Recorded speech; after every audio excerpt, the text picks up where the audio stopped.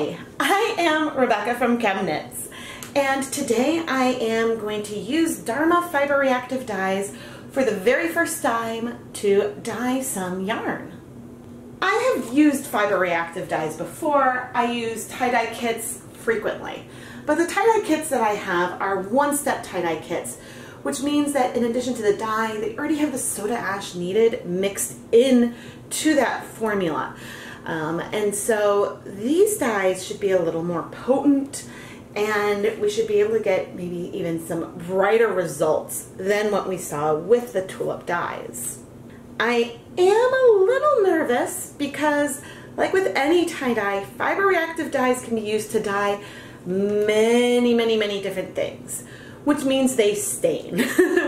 So I am going to take precautions and wear old clothes and make sure to protect my work surface so that way I don't end up with a beautiful tie-dye countertop.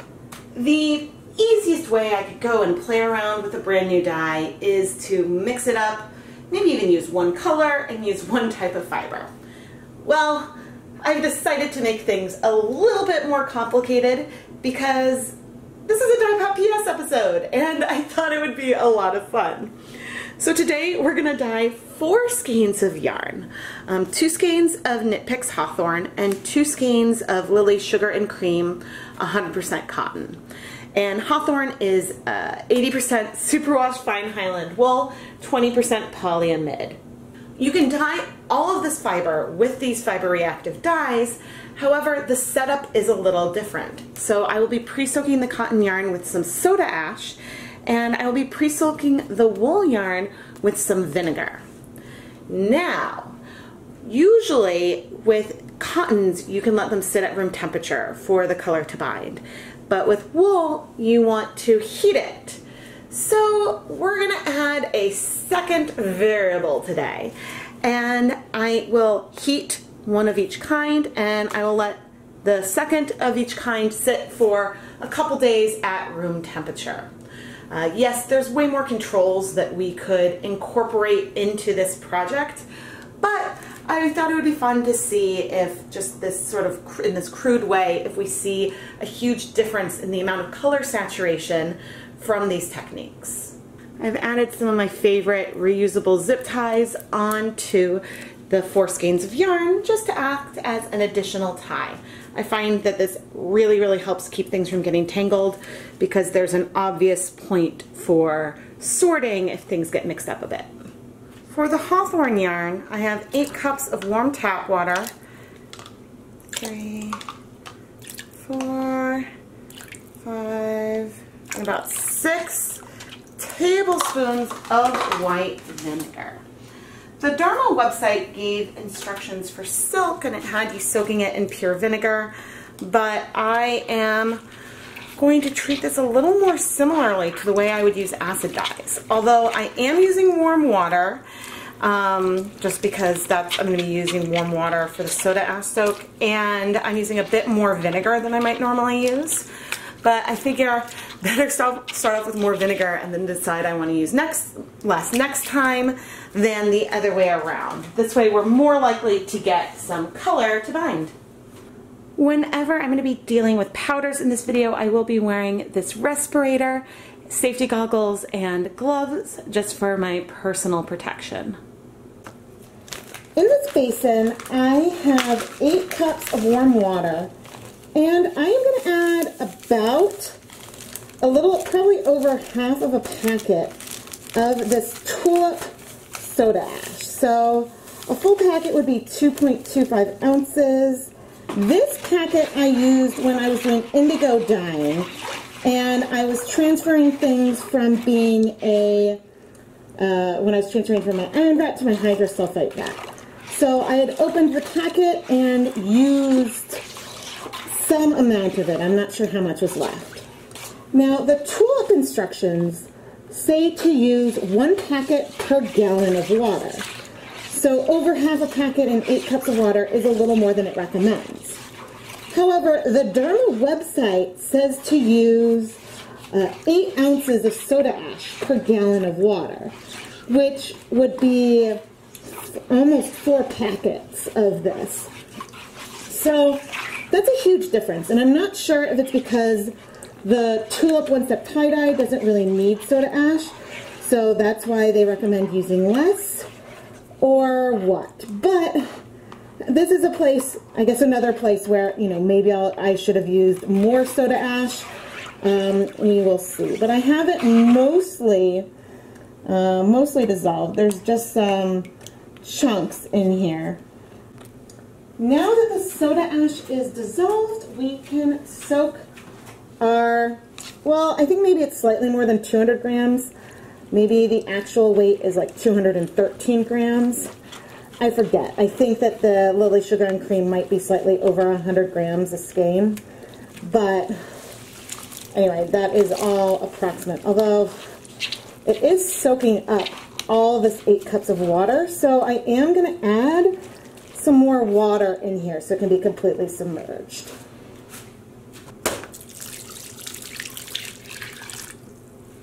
So we now have definitely over half a packet of the Tulip soda ash in 12 cups of water. And I'm going to let all of the yarn soak for at least 30 minutes, but probably closer to an hour. After a crude test with some litmus paper, it looks like the pH of our soda ash solution is around a 12. That is quite basic. And the pH of our vinegar solution is around a 5 or a 6. The 4 colors I have today are Grape, Turquoise, Nightshade, and Raven. And I will be mixing up 4-ounce bottles, hilariously using the Tulip tie-dye bottles that I saved for each of these colors. On Dharma's tie-dye instruction page, they give proportions of urea and these dyes to mix up. I think the urea is to help the dyes dissolve a little bit better, so I will be using that today since that is what Dharma Trading Company recommends.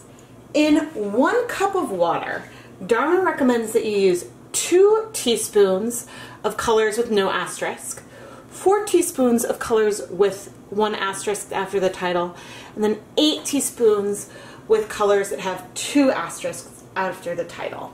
I'm going to be cutting all of this in half since these bottles hold about 4 ounces or half a cup. So we will be mixing 1 teaspoon, 2 teaspoons, and 4 teaspoons. One other thing I want to point out is this turquoise. Turquoise apparently can be really tricky, enough so they mark colors that contain turquoise in the mixture with a T, so that way you know it's there. I'm not going to change the techniques because of this dye, but we'll see how it behaves as we are using it. Before I mix up my urea water, I just want to show off these really cute yarn scissors, well, cat scissors that I've had since I was a kid. I got some urea from Dharma Trading Company. I'm all protected up, and let's start mixing. So Dharma recommends 1 tablespoon of urea per cup of water. And so to make sure that I have enough of the solution for the 3 colors that we're mixing up today, I am going to dissolve 3 tablespoons of urea in 3 cups of warm tap water. The urea dissolved really easily. It's always wonderful when that happens. Very carefully, I'm going to take approximately 1 teaspoon of the grape, 2 teaspoons, again, approximately, of the turquoise,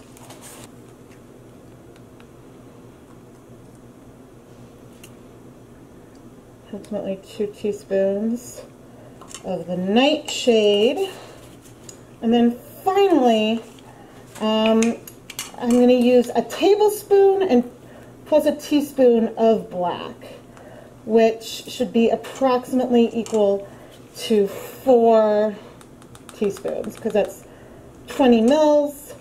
Yeah, and that's how that works. I just wet and rinsed my hands, which is good. There was no dye on them. And now I'm going to add just a tiny bit of our urea water so I can start trying to paste these up. And I'm doing this sort of one at a time because I'm also just trying to get these powders liquid as fast as possible.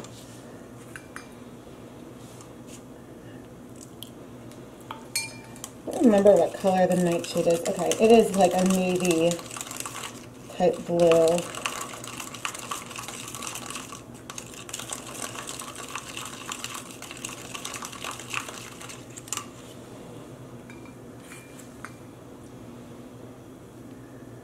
Finally, the black. And so the black I chose is called Raven.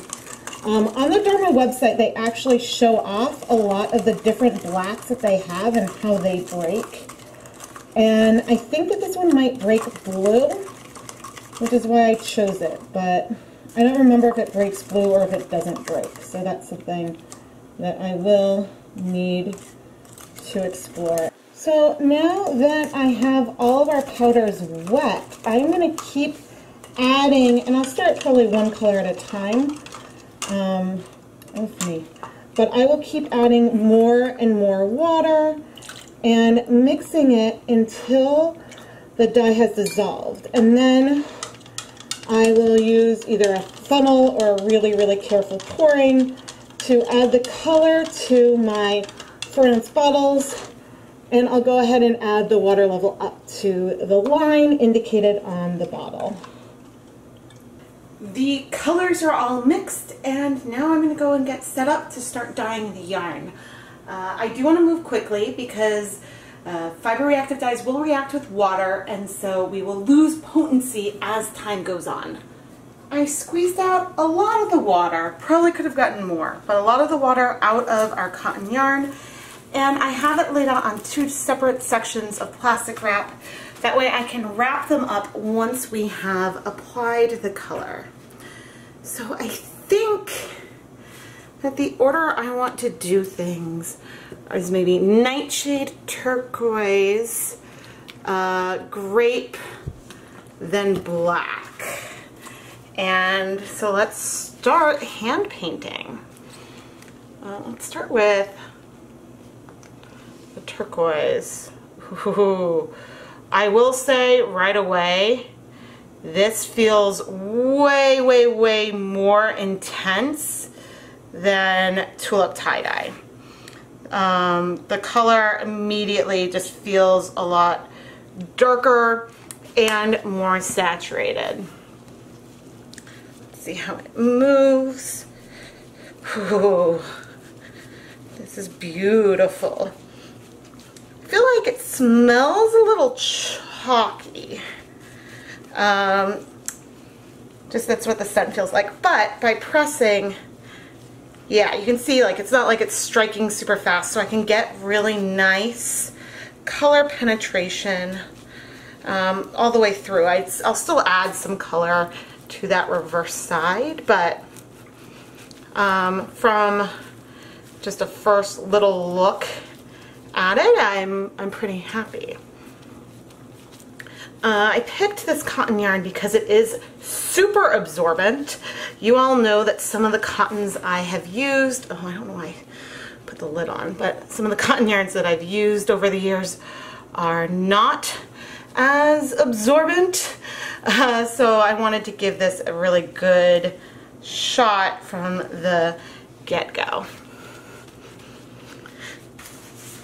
I do want to wipe my hands in between colors, mostly. I'm not worried, I guess, about seeing the most true form of each of these colors. I'm more curious how this dye behaves overall. And whoa, that color is deep. I'm also really, really curious, to be honest, to see if or not just if, but like how much of a difference we will see between heating the yarn and not. Ooh, this color definitely breaks. So the two colors that look like they break a fair amount, oh, that nightshade's looking really purple. It could change with time, but it's looking really purple right now, which actually is probably why I picked it. Because, you know, it's me. But when I was washing out and wiping the counter, I saw multiple color flecks in both the Raven and the Nightshade. But interesting, it looks very blue until like I start moving it more, and then it looks more like a deep eggplanty purple, which of course is having me laugh because this is, you know, like a turquoise and eggplant purple is a color combination I've used, and navy is a color combination I've used so many times. I hope you guys aren't sick of it, but I like nearly burst out laughing when I saw the colors that I had in the fiber reactive dyes when I went to go film this video. I don't know why I had assumed that I had a range of colors and that I'd picked up some primaries, but I think I just grabbed a bunch of colors to use as a proof of concept. And so that's why these are the colors that I have and these are the ones that I'm working with. Oh goodness.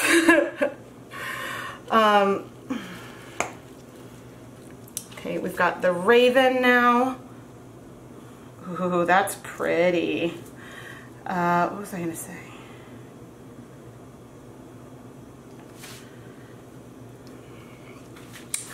I ordered these at the same time I ordered my very first set of Jacquard acid dyes.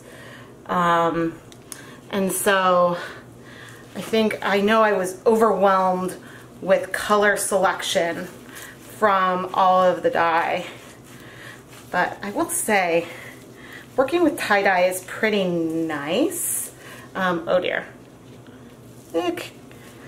Cross-color contamination, but look at how well I can get, okay, there's some white spots in there, but it's not hard to get really good coverage on the yarn.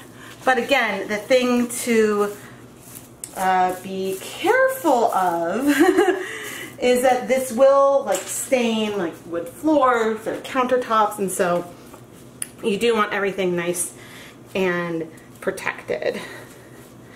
But squishing it through the yarn is not super hard. So I am excited about that. So I'm not sure what I'm expecting to see with the yarn that I heat versus the yarn that I don't.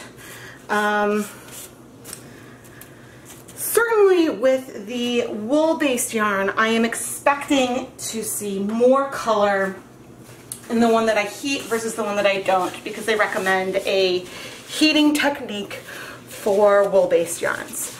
But we will see what we see here. Okay, and okay, so we've got here, this is, the Grape is a much redder purple. It looks exactly like grape Kool-Aid.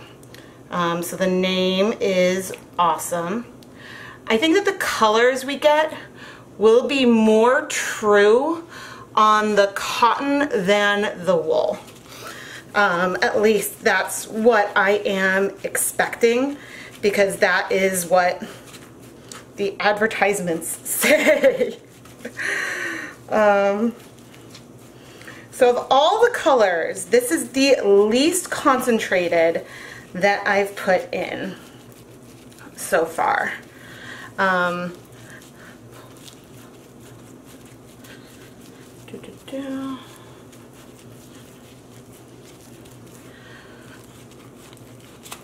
But I would say for just like randomly, well, not so randomly, but by just picking some of my favorite colors or ones I wanted to play around with, I'm pretty happy with how this colorway is coming together so far.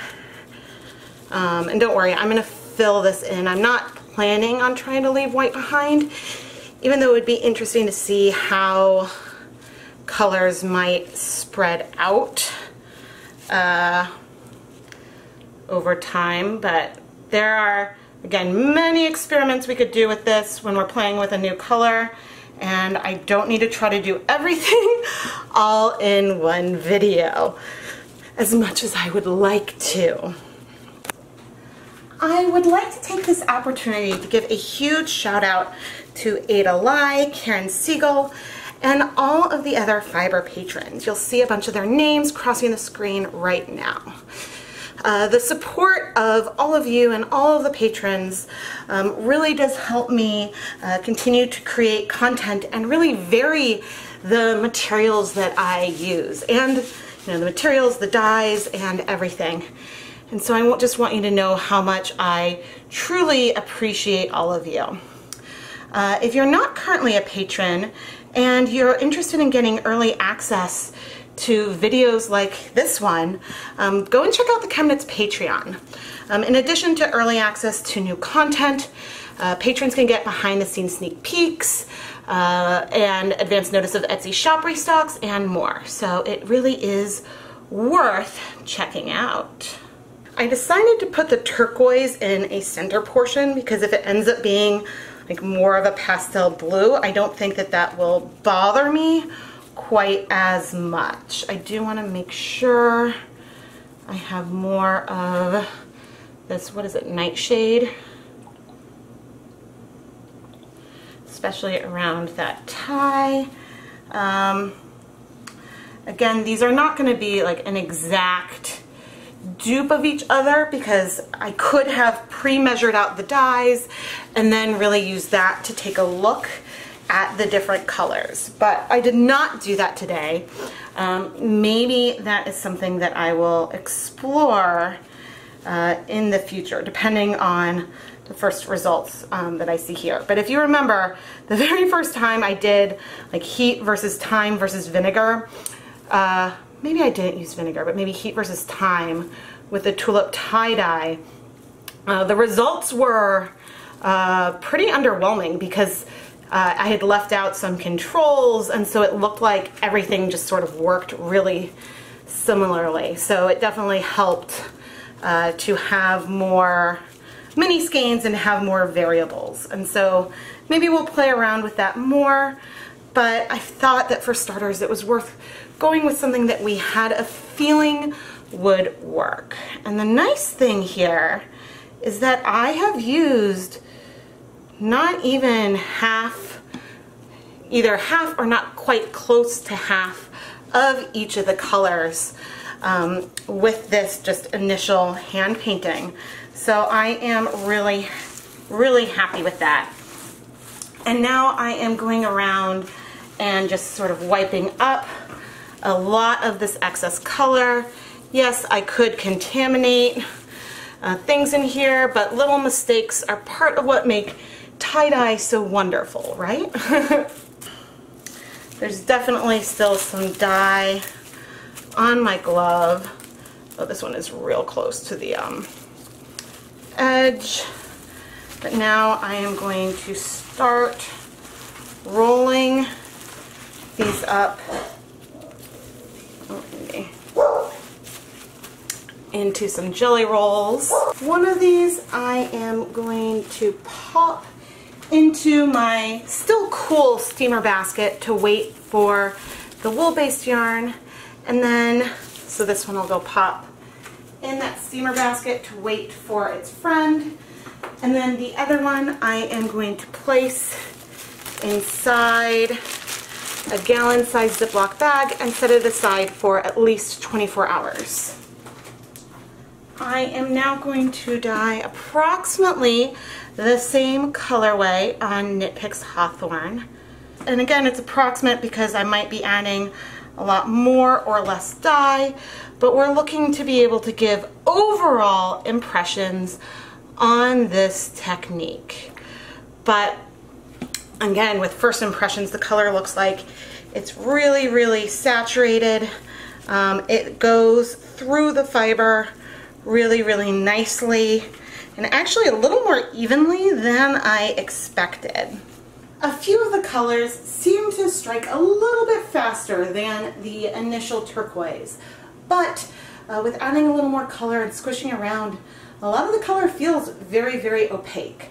I'm sure it'll feel differently once the color is set. We'll probably see some more modeling in there, but right now I'm impressed with the initial coverage.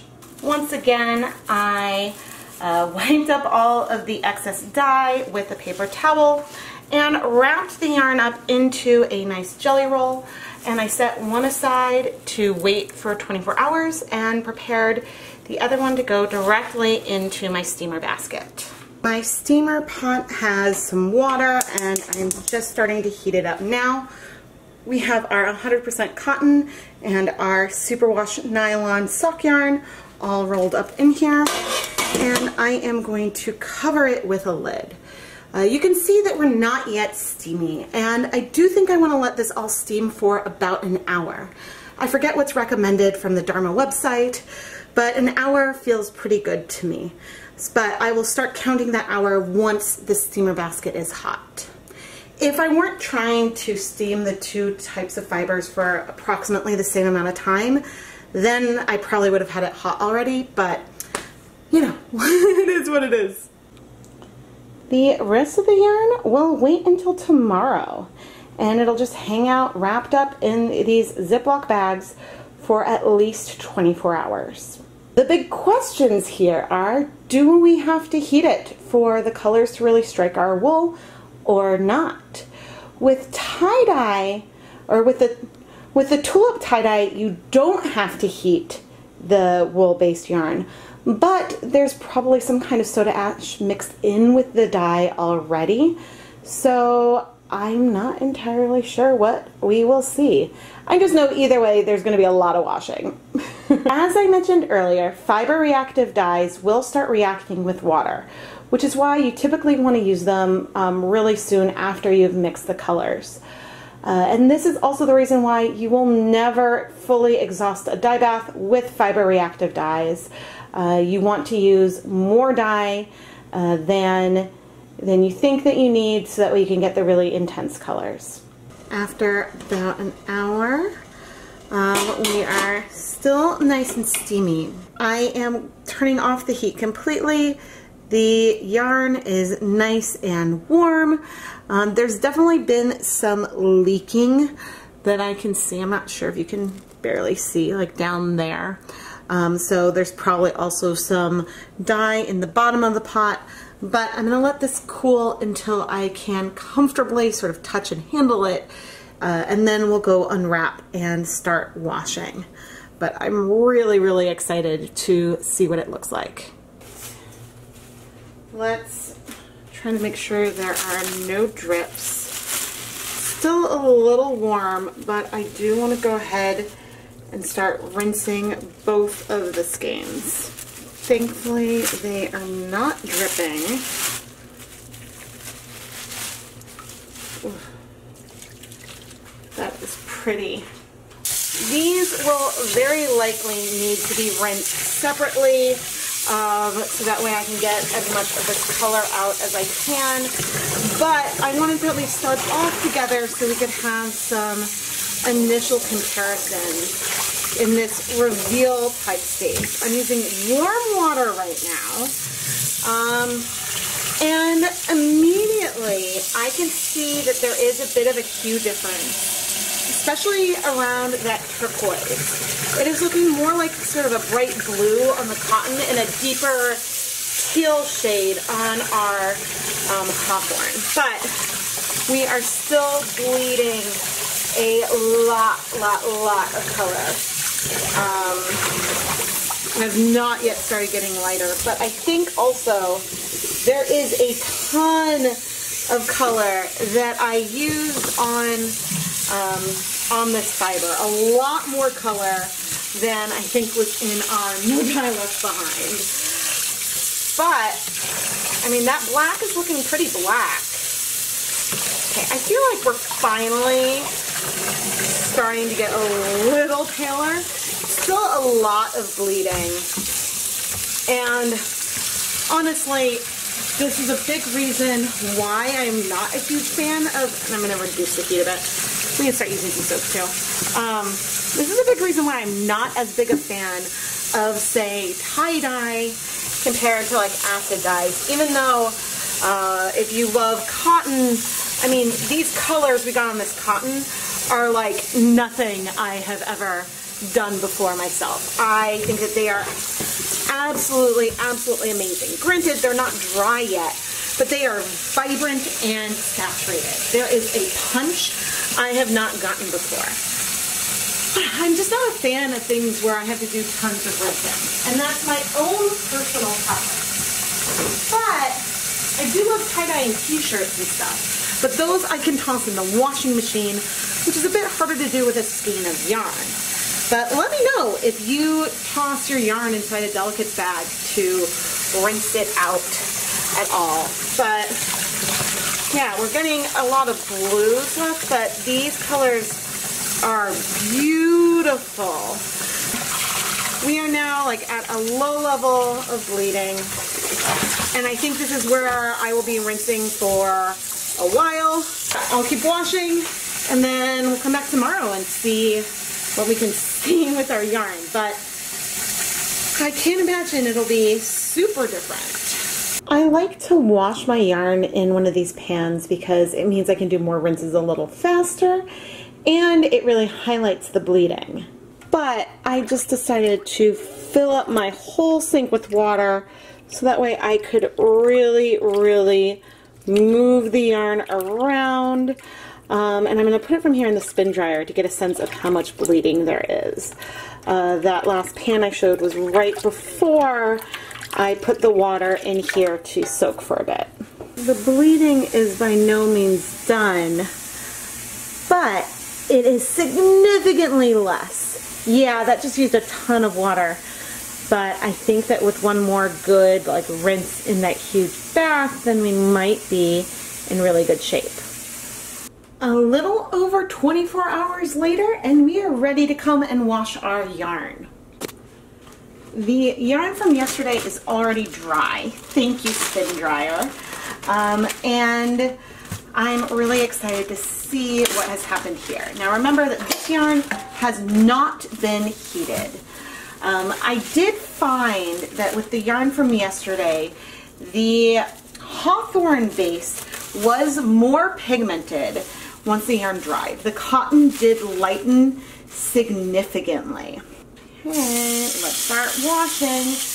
I am really, really especially curious to see how much will come out of our soft yarns, especially because we did not heat set it. We just let this sit at room temperature, which is not the recommended procedure for a wool-based yarn at all. Both are looking pretty pigmented. If I need to, I might go to wash them on their own. I wonder if this time our black might feel a bit more black on the cotton. I thought it was black yesterday, but then it dried, and so it was less black. Now, if I had paler colors on the yarn from the hand painting, I would be careful about letting it sit in all this dye that is rinsing off. However, since all of these colors are saturated and related, I am less concerned than I would be if, you know, I had some intentional white left behind. Am I seeing more or less color rinse out? I don't know. Honestly, it feels pretty similar to what happened last time. I haven't even added any soap yet. Let's go ahead and start that. Sometimes that can help. I mean, it is a lot less pigmented than it was earlier on. The colors in here are stunning. And I'm trying to look and see. I mean, again, it will have to dry. The cotton feels, I think the cotton feels a lot more pigmented this time, but I could be wrong. Don't forget that different dye molecules do behave differently. So it may not matter for some colors, but might matter more for some others. That is not, okay, there we go. When I squeeze, I'm curious which one or both the color is coming from. Okay, I'm going to leave the cotton outside. I am soaking the Hawthorne, and okay, I'm seeing some, like a hint of bleeding. Compared to how saturated this is, not bad. Not bad at all. Okay, let's try this with the cotton. Yeah, that purple is coming out of our cotton. Interesting. That is really, really interesting to me. Okay. I am going to keep watching these. I will be shortly probably filling up the whole sink like I did last time. Maybe using the spin dryer to help some. Oh, actually, can also increase the temperature of our water. Once I'm done washing, which again, this is not my favorite step. You guys know that. I will put it through the spin dryer, which is one of my favorite steps because for cotton to dry overnight, I think is awesome. But anyway, I will be back soon to film some conclusions. But if things end up substantially different from the previous round, then I will definitely come back. Cold water, I wasn't seeing a lot of bleeding on the Hawthorne. But with hot, I'm seeing a lot more blue and purple and everything come out. Here are the 4 finished yarns that I hand painted with fiber reactive dyes for the first time. We have the 2 that we steam set. Our Hawthorne, which is superwash fine Highland wool nylon, and our 100% cotton. And then the 2 that we let sit for over 24 hours at room temperature. And again, the same blends. What I think is really, really awesome today is that we see results that are consistent with the manufacturer recommendations for these dyes. Looking at just the Hawthorns with our heat set versus time set, the colors over here are all more saturated. I think it's most apparent with the turquoise, but this black looks closer to a black versus a purple here. The nightshade is way more saturated, and even the grape is definitely brighter and more saturated. While there is a clear difference here, it isn't necessarily like super striking.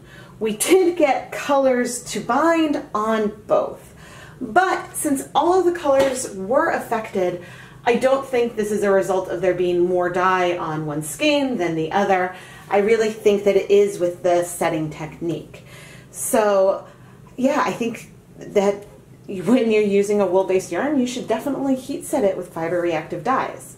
I know this is not revolutionary because that's what's recommended, but sometimes it's worth checking to see because I found that heat setting other tie-dyes that don't recommend it can give some really beautiful results.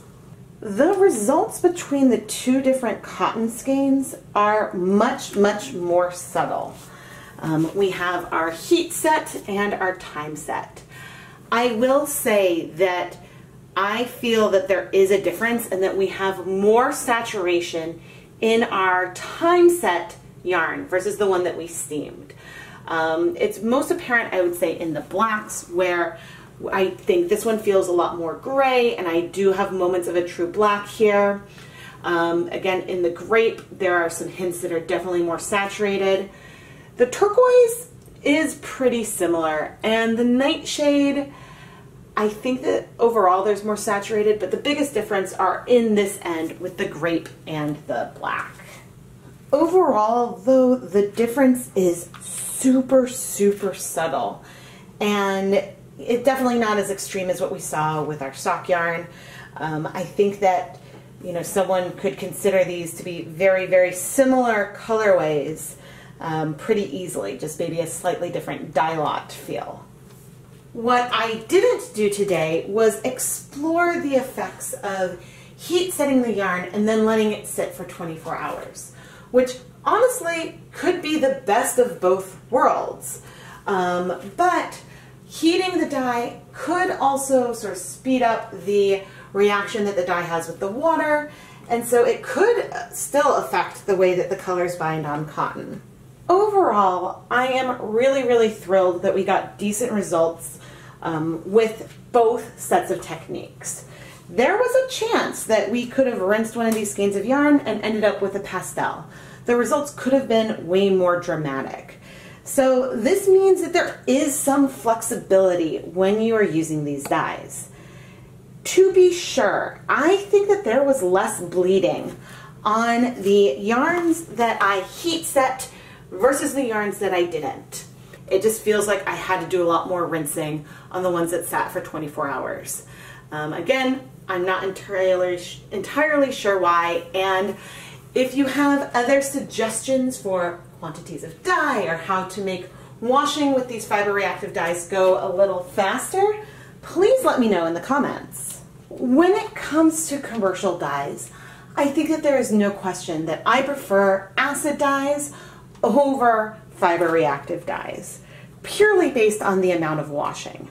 I think that the colors that we got with these fiber reactive dyes are absolutely breathtaking, and I would be more than happy to play with a bunch more colors. But that washing.